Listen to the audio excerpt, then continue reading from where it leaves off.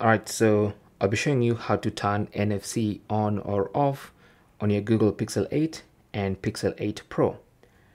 So what you want to do is go into settings.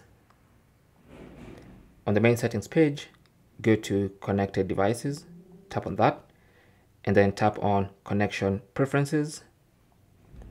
And then under that, you should see NFC. So if you tap on that, you have the toggle button here to turn NFC on or to turn NFC off. Okay, when it's on, you have another feature here, which is a security feature, and it says require device to unlock for NFC. So this basically means with NFC on, it will only work when the Pixel is unlocked. So that will prevent people who you have not authorized to use NFC on your phone. Okay, so make sure that is enabled for security reasons. So that means you have to unlock your device to use NFC. If you prefer to leave it disabled so that you don't have to unlock your phone to use NFC, you can just uncheck that.